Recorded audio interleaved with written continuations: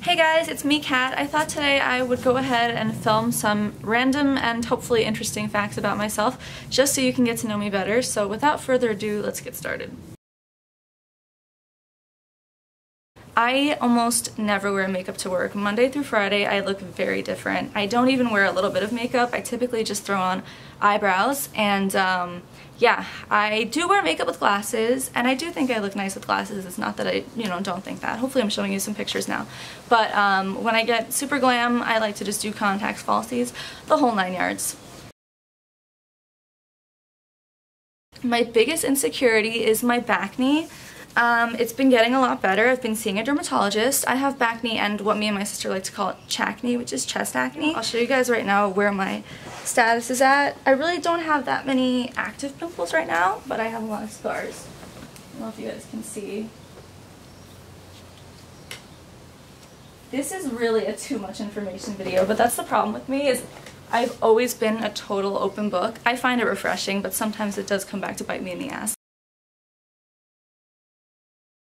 I'm also struggling with a condition called gastroparesis, which is a partial paralysis of the stomach muscles.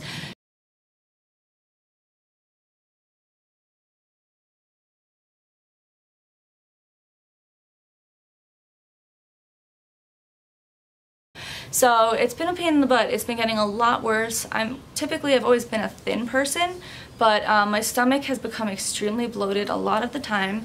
My base layer, I do have a little tummy fat now that just always stays there, and that's been difficult to deal with. And then also, I mean, it's not a lot, but what makes it worse is I get so incredibly bloated, so my stomach looks abnormally large, and so it just makes me look so distorted. It actually makes me look pregnant sometimes.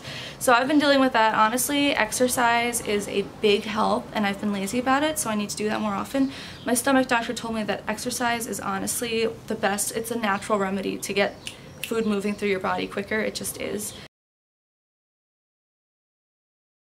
I provided social media services for Marinella Schools of Beauty from August 2014 to January 2016.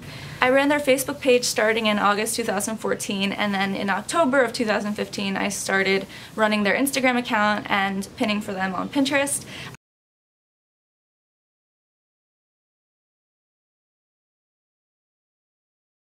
I'm really proud of what I did. I'm really happy that I did it. It was a great opportunity, and I'm going to be showing you guys some pictures now. I tried my best to create a really well mixed scope of content, and it was wonderful. My position ended because the Department of Education investigated the school for some illegal practices that they caught wind of, and the school completely shut down altogether. So I had a memory box for the longest time piled sky high. You couldn't even close it anymore. It was like an old shoebox that I had tons of memories in.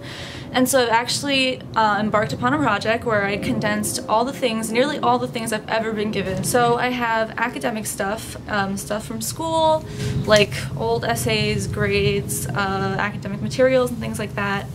And I have music stuff, because music is a big part of my life. I went to LaGuardia High School of Music and Art for performing arts, for singing in New York City, where I live. And I also have family stuff. So I have that, and then I also have friend stuff and love. So, past relationships, notes passed in class between friends, drawings. I actually have a lot of drawings because I went to such a creative school, so I had a lot of people who were art majors enter things for me.